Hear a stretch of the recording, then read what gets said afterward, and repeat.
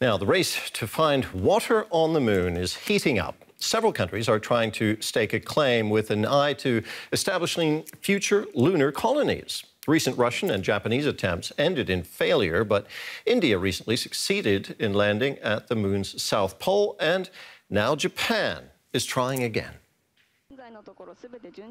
Japan's lunar exploration mission, dubbed Moon Sniper, is designed to land with high precision, within 100 meters of its target site on the lunar surface. Tokyo is hoping its smart lander for investigating Moon, or SLIM mission, will allow it to join an exclusive international club, making it the 5th country after the US, China, Russia and India to successfully land on the Moon. Its mission is to investigate rocks and deploy a small robot to take photographs. The country's space agency says it should reach its destination early next year. The launch comes just weeks after India became the first nation to land on the lunar South Pole. Both India and Japan are working together on a joint mission to explore the permanently shaded lunar poles. NASA and US companies are also preparing 2 more missions in the coming months. All of this works as a prelude to the next big step, the first manned mission since 1972. Which in turn foreshadows the building of lunar bases, which are in planning by a number of different countries, all hoping to gain a permanent foothold on our closest celestial neighbor, and to get a head start on what could be the next frontier of geopolitical conflict. Well, for more on this, we're joined now by Derek Williams from DW Science.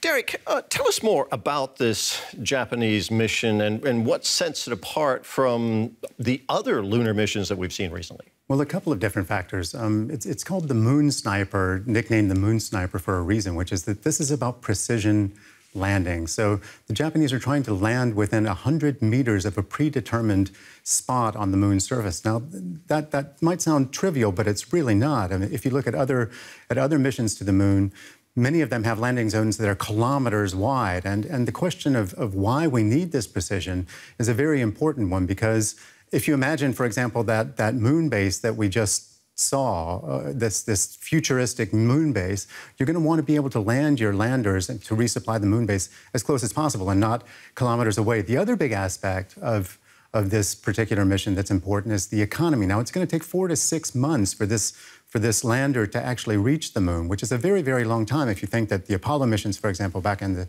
60s and 70s, only took 3 days to get there. And so Japan is trying to prove that you can do this also economically. This is a small lander. It's only a couple of 100 kilos, but it's all about saving fuel. So precision and economy, those are the 2 big factors that are really writ large, if you will, on this particular mission.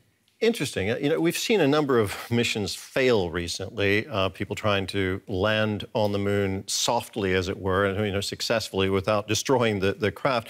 Why is it apparently still so hard to soft land on the moon? I mean, as you mentioned, we've been doing this since the 60s. Well, moon landings are extremely complicated, and there's just a lot that can go wrong. I mean, starting with the launch of the rocket, and moving on then to the decoupling of the particular mission from the rocket, and then insertion into a lunar orbit, as the Luna 25, Russian Luna 25 mission showed. That's also not always easy.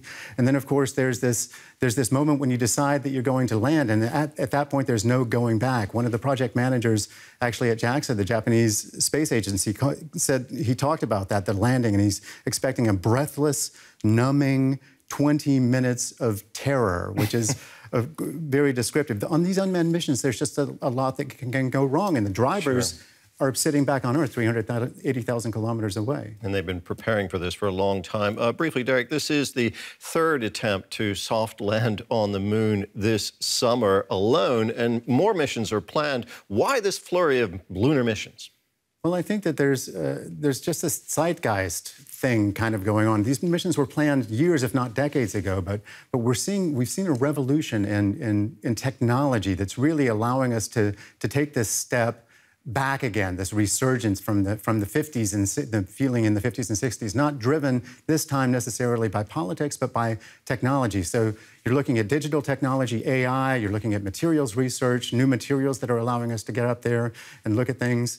And it's just this resurgence of interest in also cornering possibly resources for the next steps that are helping us to kind of break the bonds of Earth. A lot of competition. Any particular lunar mission coming up that we should be watching out for?